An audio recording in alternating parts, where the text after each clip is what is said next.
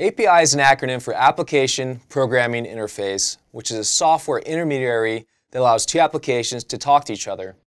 So every time you use an app like Instagram, you send in us a message, or check travel prices for your next vacation, you're using an API. APIs can make or break applications and often require additional infrastructure to secure, scale, and accelerate. And this is the case now more than ever as organizations are modernizing their large legacy monolithic applications into smaller individual microservices. These microservices are loosely coupled in order to make your apps more scalable, highly available, and resource efficient, just to name a few. However, the outcome of using a microservice-oriented architecture comes with many more API calls going between your clients and your microservices.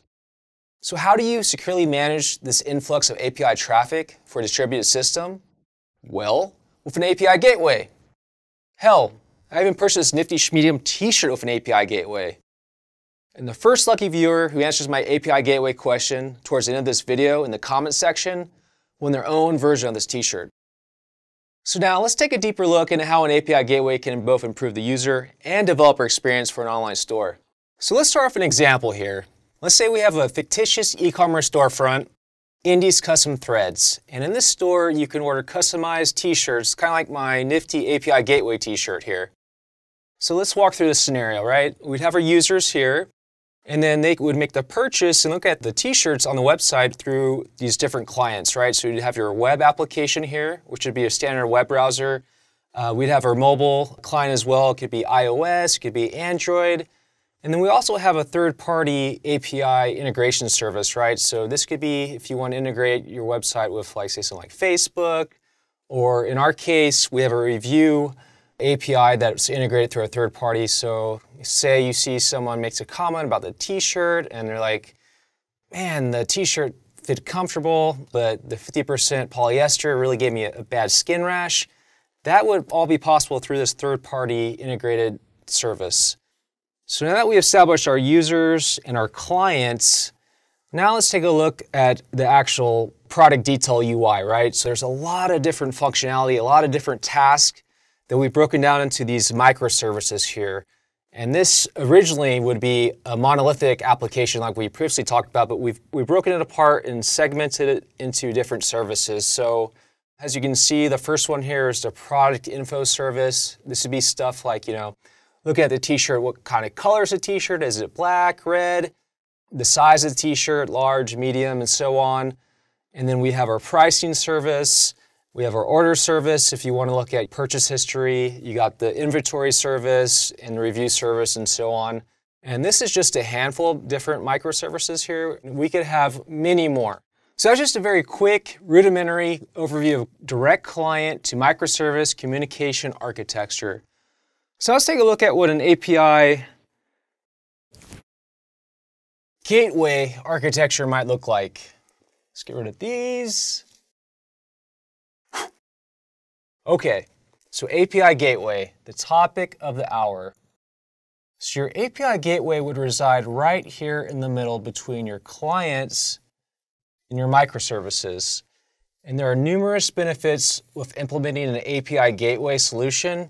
But I'm just going to go over just a couple main ones right now. So the first main benefit is client performance. I'm just going to put perf for short.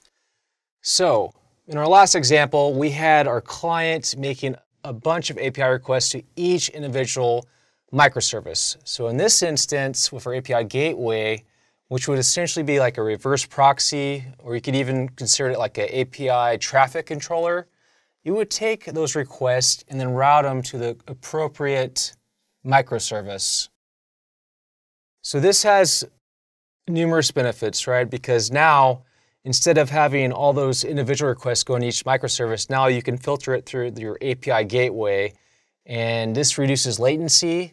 So now your product detail UI page will run much more efficient, much faster, and it's a better client experience because you don't have as many round trips, right? Because in our last example, say you had a request come in, it went to the product info service, but your pricing microservice needs to speak with the product one, so you would have to go back to the client, back to the pricing, and so on. So This reduces those round trips here.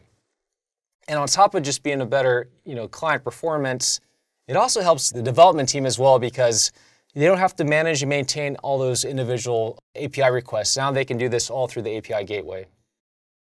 So the next main benefit is security.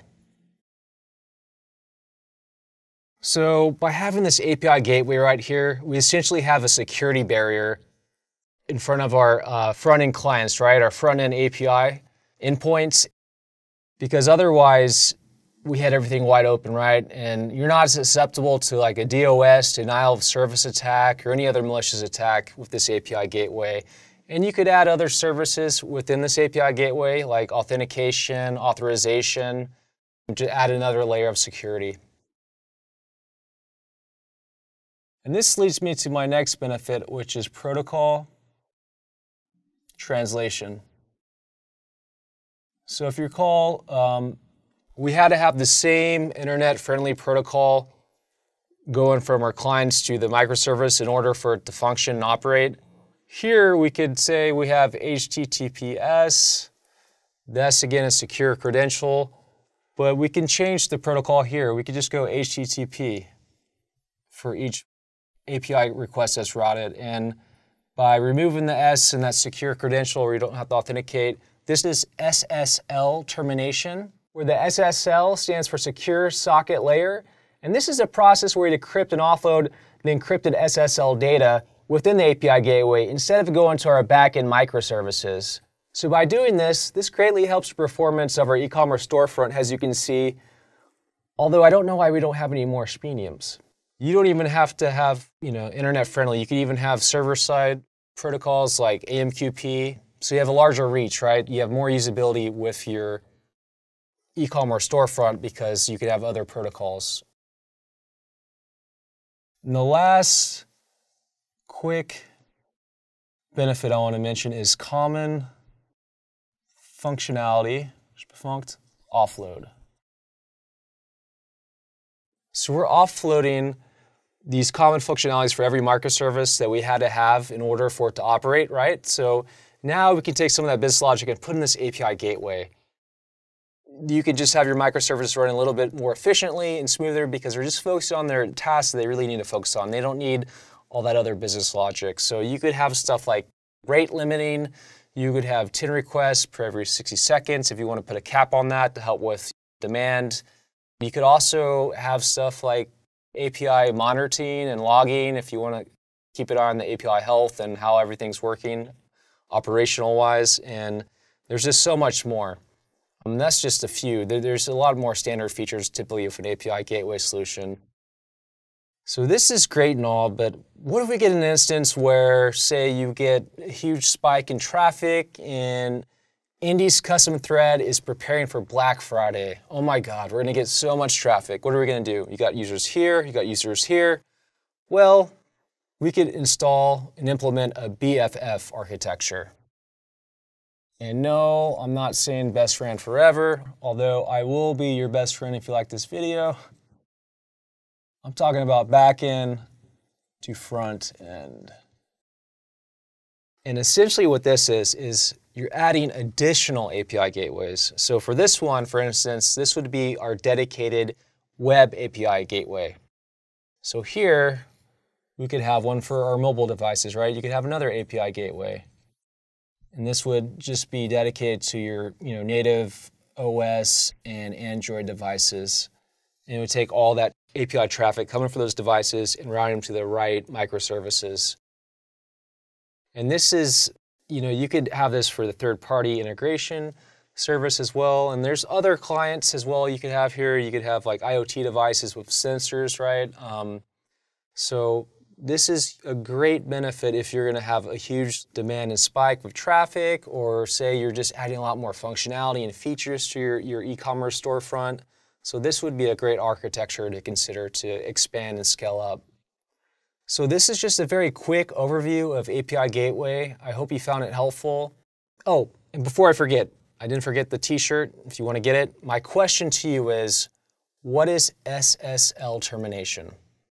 drop an answer in the comment section, and then we'll make sure to ship you the t-shirt and we'll get your details through there. So thank you so much for watching again.